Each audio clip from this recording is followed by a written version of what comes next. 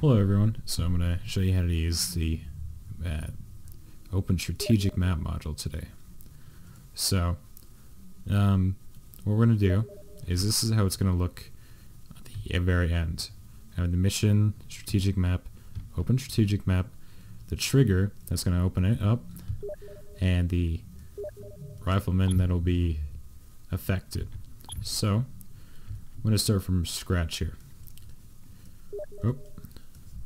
And then, what I'm going to do is I'm going to place down my rifleman and wait to go to the other tab, the strategic tab, and then I'm going to go to the Open Strategic Map.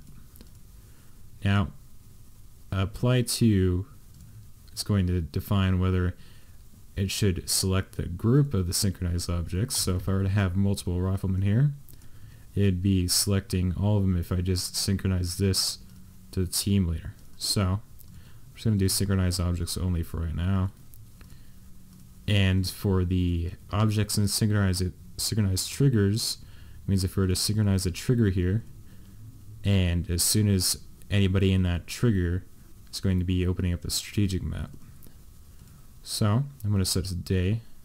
Overcast value is going to be the overcast on the map. Let's set it to 0.5. Actually, let's set it to 1. You can see the difference.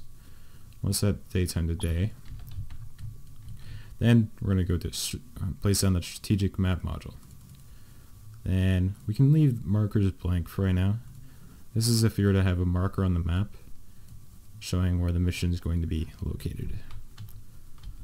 So I'm going to synchronize this with the Open Strategic Map module. You just simply right click the module, sync to, and then click on this. So now what we do is we're going to synchronize a mission module to it, the strategic map. So now we double click the mission module, and so in the activation we're going to type player set pause set position select 0. So what this will basically do is it'll set the player at the position of the module. So this is selecting the module, this is setting the position of this module. So in this mission 1, and then just this is a mission. And here we can define the player, and then image, we can define a path to an image in which we will display the mission image, which you'll see on the map. And icon size, we can set this normal and large. And we can, so I'm going to set down a trigger here. We need to always have a way to actually activate this module. Otherwise it's not going to do anything, or it's just going to open up upon startup. So I'm going to sync this trigger to the Open Strategic Map module. What I did is basically I set the activation to blue 4. This is our blue 4 unit over there. And we can set this to repeatable, so no matter how many times people step in and out of it, it's going to be used, can be used more than once.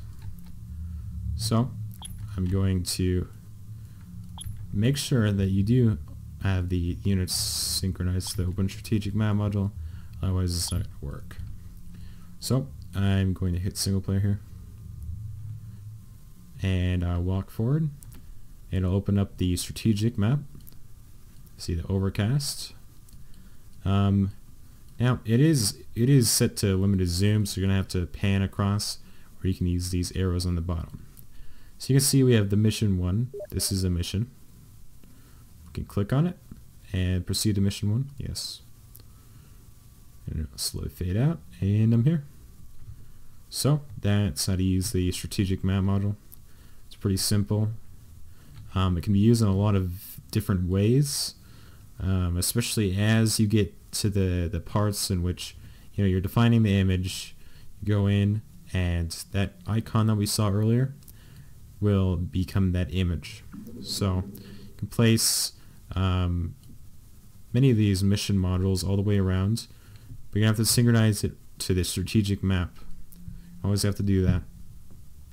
And this can be useful for like FOBs, you know, travel into different FOBs while you're in game. Say this is your main base and you want to travel to an FOB over in Camino. And you know, you can have a FOB over there. It's pretty useful for especially multiplayer games. You know, you're trying to communicate with your team, trying to get things organized. It's pretty good. That's it. Thanks.